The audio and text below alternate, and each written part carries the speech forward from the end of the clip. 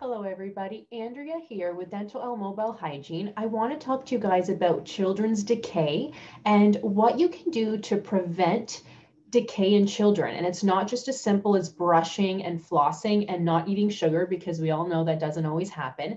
But I want to talk to you guys about how to prevent it, but then also what to do if your child does have a little cavity, how to prevent it from getting worse, and how to avoid a big dental appointment that will traumatize your child in having to get a bunch of fillings done, or having them be put to sleep to get work done. So this goes for any child, whether they're 1 year old, 2 years old, 8 years old. So this will apply to everybody. So first, I want to share my screen here. I have a couple images that I want to show you guys. Okay. So I see a lot of kids in my practice. I'm a mobile dental hygienist, and for the most part, parents come to me and they say, my child is terrified to go to the dentist. I do think they have cavities. I feel they will do better in their own home, having somebody just come have a look. So please come.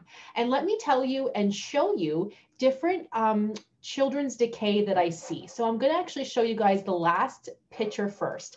So can everybody see this okay? I don't know how it's showing up on camera, but this is a very, I guess, not an extreme case. So I don't know if you guys can see, so I'm going to point it out to you. Do you guys see this very little but moderate yellow spot here? So in children of a certain age, let's say age 3, 4, 5, they're more prone to getting cavities at their front teeth.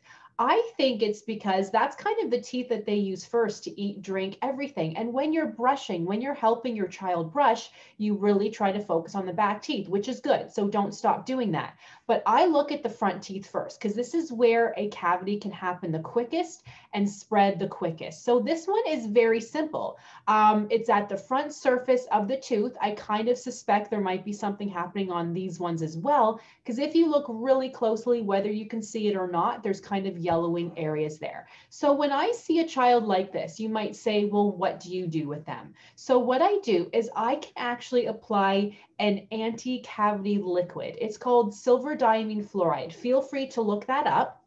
It is a liquid that will kill the cavity in like right away. So on the spot, it kills the cavity right away. And that's it. That liquid will help to prevent it from getting worse, but it needs to be reapplied. So if I'm seeing a patient once every 6 months, that's not good enough. For this child, I would put it on this spot here, because that's an obvious hole, a cavitated lesion, we call it. And I would want to come back a couple weeks later to reapply, depending on certain things. If there's a lot of plaque in the mouth, a lot of tartar, the parents admit to me that they can't brush well, then I'm going to come back in a couple weeks. Let's say I just see that one spot, that's okay. I might say I'm going to come back in a month. It could be in 3 months. It really depends on the mouth, okay? So I can't really tell you without seeing you. I do need to look at your child. But applying that anti-cavity liquid for 2 seconds is all it is. You might be wondering on the price. It is about $10. Not a lot of insurance companies do cover it, but $10 is completely worth it, you guys. Trust me, it is worth it. Because what happens if we don't do anything and I tell you, we're going to wait for that spot. I'll keep an eye on it. Let's see what happens. Well, guess what? It's going to get worse. I'm going to see your child in 6 months. It's going to be a bigger cavity. That liquid is not going to work. That anti-cavity liquid I was telling you about is not going to work. I would suggest to you, okay, you're going to have to go to the dentist now. They're going to have to drill out that cavity because it's extended past a certain layer of the enamel, and do a filling. But let's say this child is 3 years old. Well, that's going to be traumatizing for them. So the dentist is going to want to put them to sleep, but is it really necessary? If we had just caught that early enough, you wouldn't have to worry about it. So this is a very light example here. Before I forget to mention, the silver diamine fluoride that I'm talking to you guys about, it does stain that little pitted area black. So it doesn't look the nicest. That is a con about silver diamine fluoride. So in that case, when I see parents like this, or I'm sorry, when I see kids like this and I kind of say to them, I don't necessarily want to put silver diamine fluoride on this tooth, because let's say they're 3 years old. They might have those teeth for another 2 years, which I'll show you guys in another slide, another video. but I have the eruption patterns here. So eruption is when the tooth comes through. And then shedding is when you lose that tooth, okay? So depending on your child, they might have that tooth for a while. I can't really tell how old this patient is. I would have to see them in person. But if they're gonna have this tooth for, let's say, 2 more months, why go to the dentist to get it fixed? Why not have me apply that silver diamine fluoride, which yes, it turns the area black, but they'll have that tooth for 2 months. It has cost you $10. That's it. They will lose the tooth. You don't have to worry. Okay. If you leave it alone though, it could get bigger and cause pain. So we never like to do that. But what you don't always necessarily have to go to the dentist to get a cavity fixed in children. It really does depend. So please take that lightly. I need to see your child first. I don't want you guys to say, oh, we never have to go to the dentist again because Andrea said, no, please, that's not the case. But you guys do have options. It depends on when that child is going to lose that tooth. It depends on how big the cavity is, and only a dental professional can really take a look to check that. And it depends on oral hygiene habits at home. So I'm going to stop sharing the screen for a second.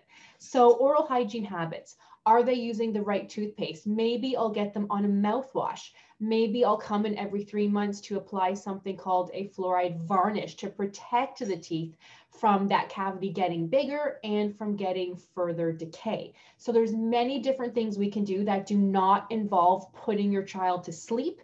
That's something I feel very strongly about. We all have our own opinions, but I do try to avoid that at all costs, unless of course they need it. If I come to your home and your child has a big cavity in every single tooth, they have holes in their teeth, they're black, and they're age 4, I will probably suggest sedation is the best case. But in 99% of patients I see, sedation isn't needed. Full disclosure, I am a dental hygiene specialist. I am a restorative dental hygienist, so I do have additional skills.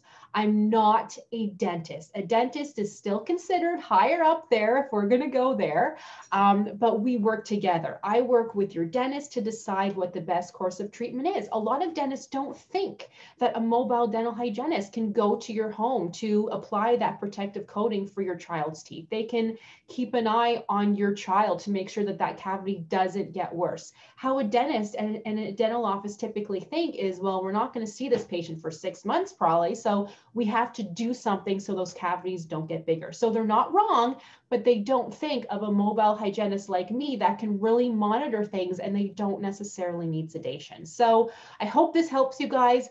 I'm developing a whole series on children's dental because I get so many questions, and a lot of parents have no idea there are certain toothpaste products, silver diamine fluoride out there that does exist to really prevent those cavities. So stay tuned. Thank you for watching. Please comment on the video if you have any questions. Please keep in mind, I know I keep saying it, but I have to. I cannot diagnose. I need to see your child in person. That's the legal, ethical way of doing things. So take my words and advice with a grain of salt, but I hope this does help to educate you. And I'm more than happy to see your child to figure out what is going on and to prevent further decay or decay at all.